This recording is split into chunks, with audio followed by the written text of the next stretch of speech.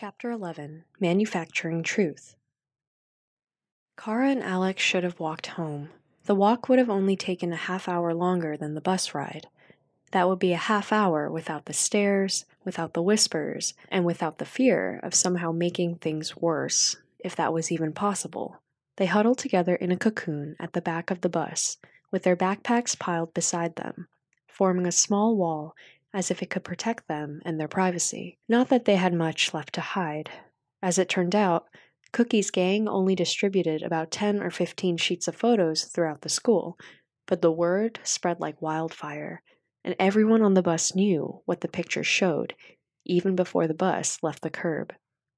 Kara had thought it would be something of a relief, because once the scandal was out there, surely people would quickly have their fill of judgment and then move on.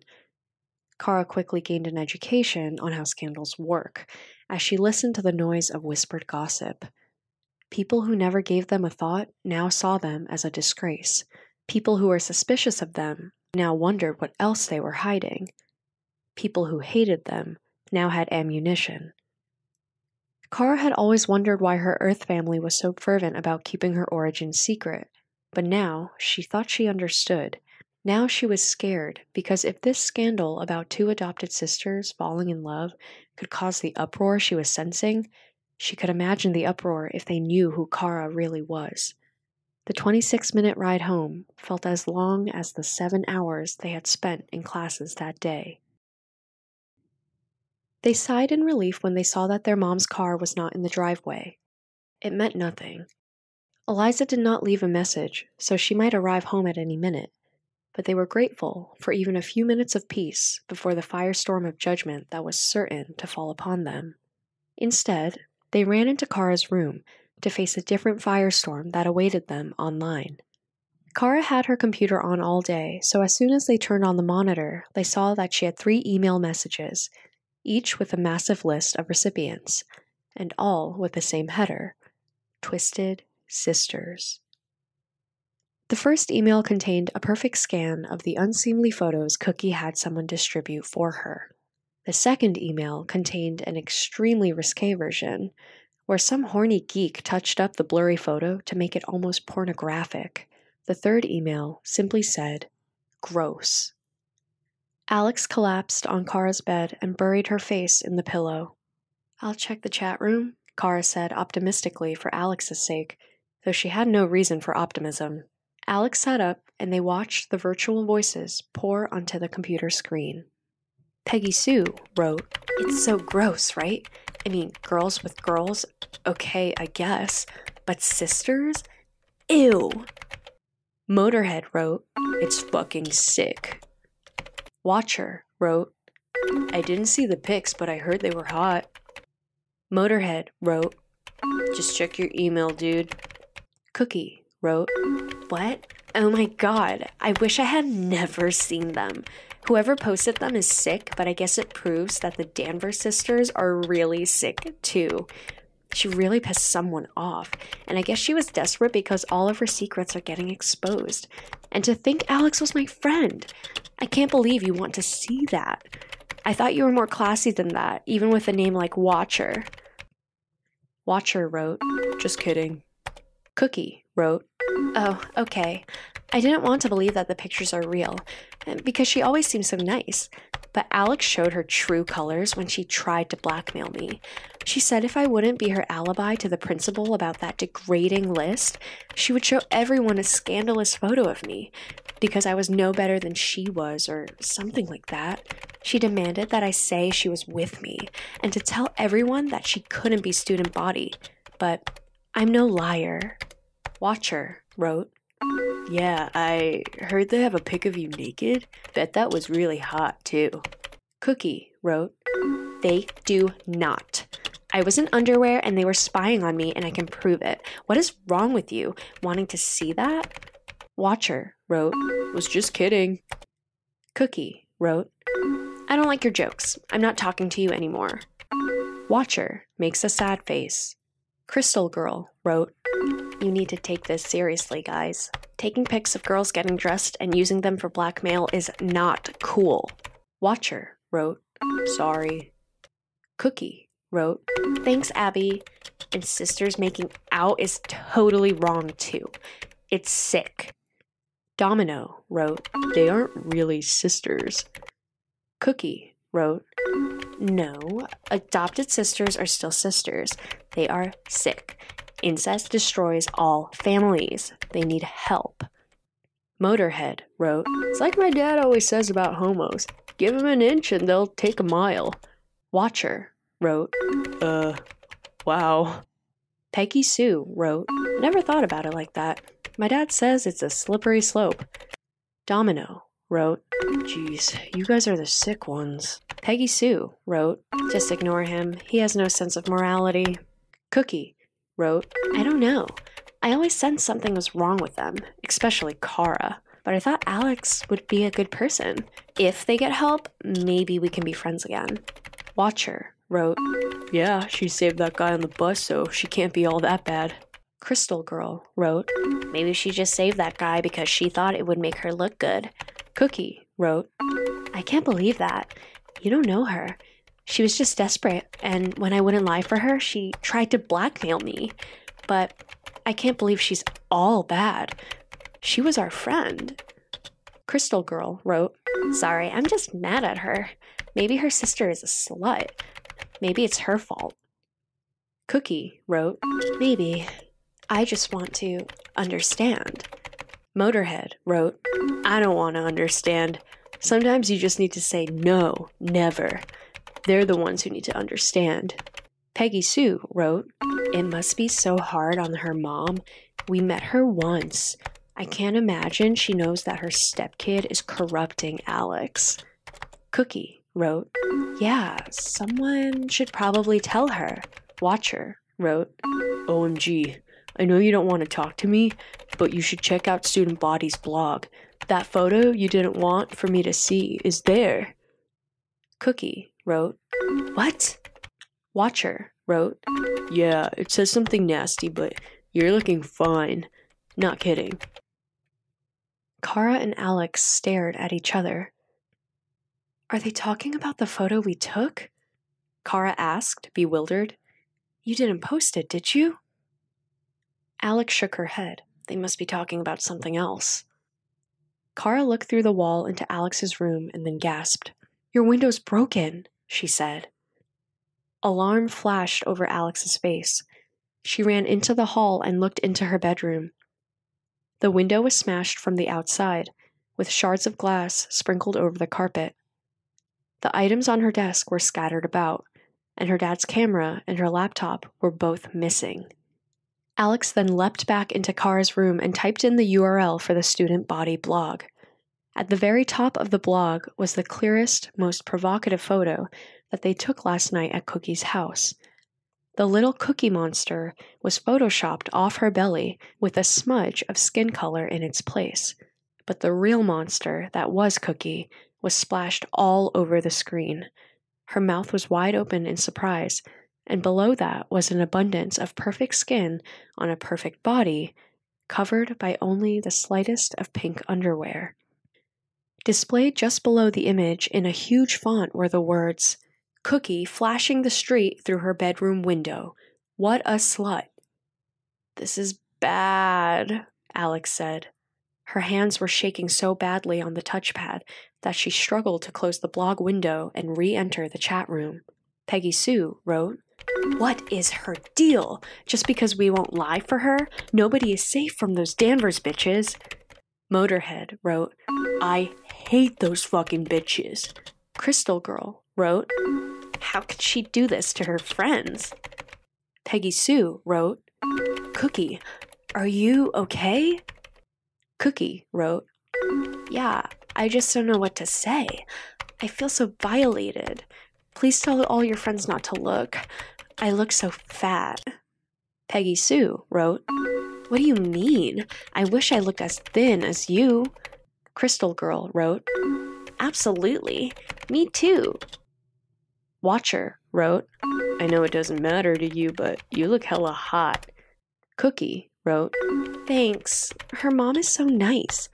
She should know how mean her daughters are, but I don't want to upset her." Watcher wrote, Yeah, but she should know. Alex buried her face in her hands, trying to shut out the world for a moment and collect herself. Kara hugged Alex and whispered, "It's okay. It's okay. We'll figure out who is doing all this and tell Cookie. Then we'll prove to Cookie it's not our fault, even though we did take the picture." Alex opened her eyes and gaped at Kara in disbelief. "It was Cookie, Kara. She arranged everything, and I'm sure it was Linda who broke in. Actually, it might have been some stupid boy she has wrapped around her finger, but I'm sure it was Linda who posted it on the blog. I taught her how to do everything." Kara furrowed her brow, trying to understand. Why would she do that? Won't Cookie be mad that she showed everyone those photos? Alex rolled her eyes and sighed and explained to her lost sister what was completely clear to her. "We were so stupid when we took those pics. Cookie had figured out our plan when she saw us on her security cameras yesterday. I don't think she gave a shit if anyone saw that fake tattoo, but she put it on so we would think that our plan was working. Then she put on her sexiest underwear and literally posed for us last night." Alex cursed and the floodgates opened. She angrily tried to rub away the tears and muttered, "Bullies aren't supposed to be this smart." Kara struggled to catch up. "You mean she wanted for people to see her almost naked? She seems so embarrassed, though." Alex rolled her eyes again, but then looked away. "She fooled me, too. I mean, she always dressed conservatively. It was all a part of her act, and she was so good at it. I knew, of course, she was never, modest or as moral as she pretends to be, but I thought at least she was self-conscious about her body. But she never was. She was just patient. She didn't want people to think that she was a slut. But because of us, she could be as slutty as she wants and make everyone ogle her body, make other girls jealous, but still act like some innocent victim. Ugh, Lena was right. Cookie is always 2 steps ahead of everyone else." Kara looked in Alex's eyes and watched as her feelings morphed as she talked, first burning with anger, then wide-eyed in admiration, and finally growing wet with tears as she cried out, "Oh God, I'm so screwed. Everyone at school is going to hate us. Mom is going to kill me." Kara tried to hug Alex again, but Alex fought to get away, and she fled into her bedroom. Then Kara heard her cry out, "Ow, ow, shit, shit." Kara ran in behind her. Alex was hopping on one foot. Her other foot was raised with a small piece of glass hanging from her sole. Kara couldn't see any blood yet. Alex's face was contorted with pain, though Kara knew that the injury was only icing on the putrid cake they were eating. Kara lifted Alex and set her on the carpet several feet away from the glass, and then Kara steadied Alex's shaking foot with one hand, and she gently removed the shard of glass with the other. A few drops of crimson trickled from the wound and dripped down Kara's finger, but then the bleeding stopped. Kara kissed Alex's foot, like a parent might kiss a child's wound to make her feel better. Suddenly, Alex grabbed Kara's shoulders and pulled Kara up her body until their teary eyes were looking into each other. Alex's legs wrapped around Kara's hips and pulled her in tight. Kara kissed Alex's tears away and then just kissed her hard and deep on the lips. Alex laughed when Kara eased up for a moment. "What's funny?" Kara asked breathlessly. Then Alex rolled out from under, and Kara let Alex pin her to the ground. The sudden change in position made Kara feel vulnerable. Alex's eyes burned, and she bared her teeth, sending a shiver down Kara's spine. A wave of confusion and self-doubt passed through Kara.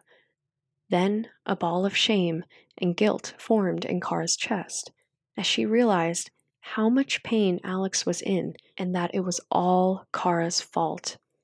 If she hadn't invaded Alex's life 2 years ago, Alex would still have her father. She would have a normal social life. She would have a nice boyfriend. Eliza wouldn't always be needling her. She wouldn't have some alien mucking everything up. She wouldn't have to lie to everyone about everything. "I'm so sorry," Kara choked out, as if she was drowning in her tears. But her tears were quickly spread over Alex's cheeks, as Alex's lips and breath and hair collapsed on Kara's face. The two girls rolled left and right, trying to merge their tightly pressed bodies together, like matching puzzle pieces, yet never parting their lips for more than a moment. Their hands fumbled over each other's clothing until their clothes felt like polyester straitjackets, and Alex finally decided that Kara's blouse had to go. She popped the first button loose and waited for Kara's approval. Kara likewise loosened Alex's collar. Alex smiled eagerly as she kneeled over Kara and lifted her own shirt over her head and tossed it aside. As soon as the shirt was in the air, Alex was kneeling half in, half out of her bedroom doorway, looking down the hallway where Eliza was standing, open-mouthed, transfixed, and as stiff as a board. Neither mother nor daughters made a move for several seconds, until Eliza finally asked firmly, what was plainly obvious, "What are you doing?" How could this have even been a surprise? Kara would wonder later. How could Kara not have heard their mom's car parking and the front door opening? They knew their mom would be home any minute, yet they were making out with their bodies half in Alex's room, half in the hallway, and the only thing they had to be thankful for was that they still had most of their clothes on. Maybe they had just given up trying to hide it. After all, Cookie was hinting oh so strongly that she would tell their mother every poisonous secret. Cookie wasn't even using it as a threat. Maybe without even thinking, they had decided to let Eliza know on their own terms and deny Cookie that victory. Obviously, a heart-to-heart conversation would have been a better choice than the show they were putting on, but they would have lost their nerve before giving a prepared confession. Or maybe they were just this stupid. In either case, they had let their passion take over, and Eliza saw the truth, clearly and undeniably. Alex climbed off Kara and stepped back into the security of her bedroom, but she stopped backtracking when she remembered the glass on the floor. She crossed her arms in front of her bra. She couldn't meet her mother's eyes, and she didn't even consider answering Eliza's question, which felt more like an accusation. Kara sat up. She watched Alex backing away.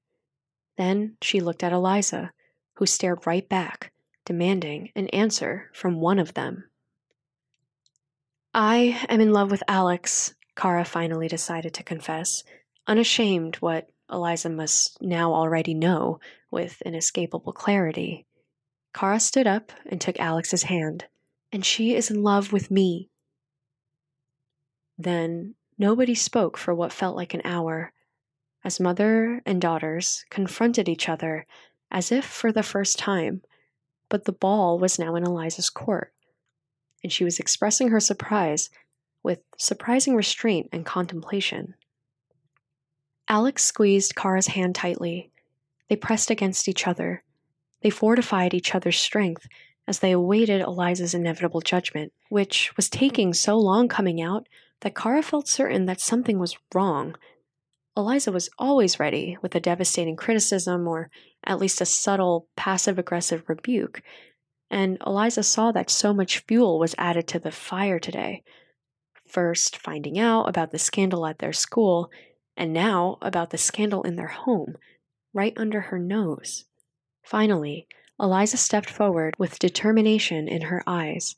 Was it to stare them down? To slap them?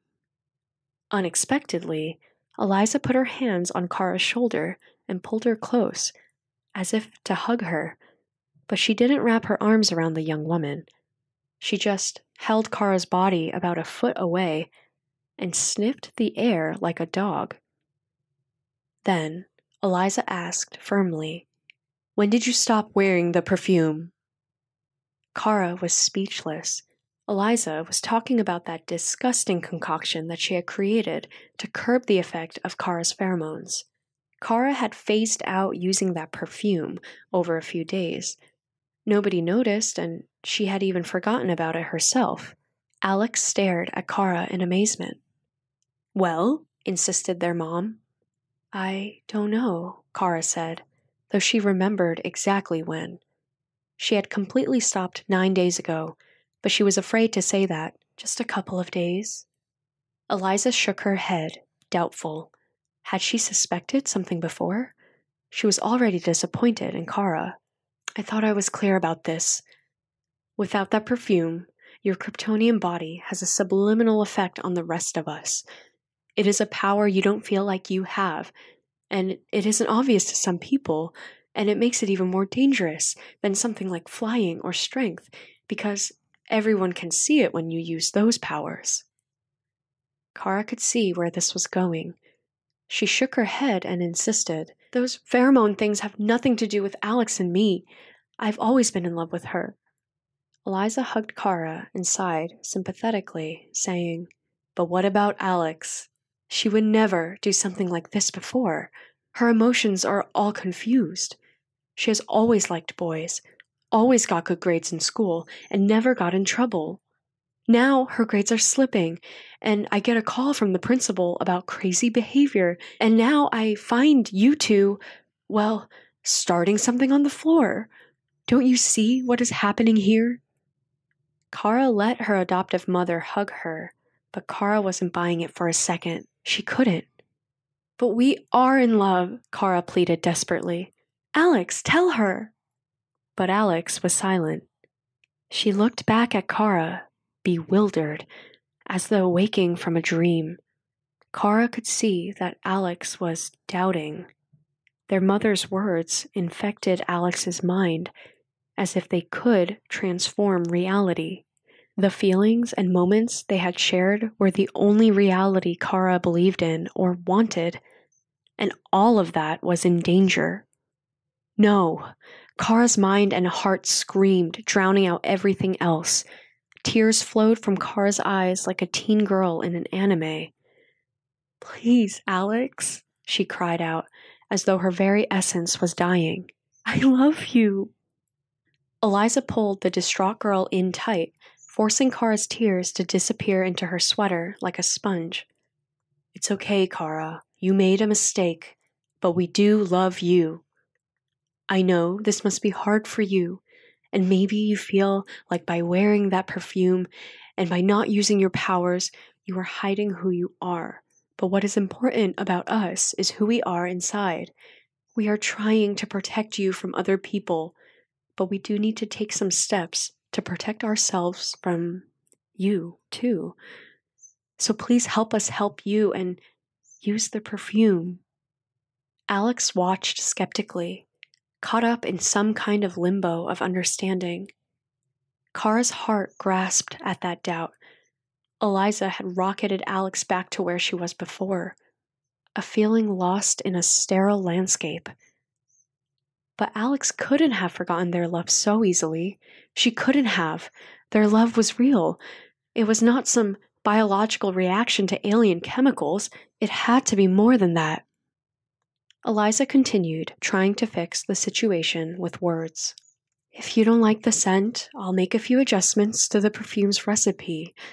It was my first attempt at making anything like this, and I'm sure I can do better. For now, I don't want you girls hanging around each other's rooms until the effect of her pheromones wear off, just for a few days. Eliza waved Alex to join them in a group hug. Alex hesitated, but then just put her arms around both Kara and Eliza. Alex showed no passion towards Kara. She showed only forgiveness and love for her sister, and that broke Kara's heart. Until Alex's hand found Kara's hand outside of Eliza's view, her hand spoke to Kara in the secret language of love they had developed on the bus all of those trips back and forth from school, confirming that they were still soulmates. And Kara realized that with that knowledge, nothing else mattered to her. Not what people thought of her, not what Eliza thought, nothing. Tears streamed down Kara's eyes. She wanted to push Eliza aside and disappear into Alex, but she would settle this for now. They group-hugged for a moment longer when Eliza suddenly asked, "Oh my, who broke the window?" The girls stared at each other, silently asking each other what to do. They could tell the truth this time. Someone at school broke in and stole Alex's computer. Easy. Their mom would believe it. But the truth was complicated, and who knew where talking about that would lead? So they would probably lie instead. Alex spoke up, knowing that she would have to lie for the both of them.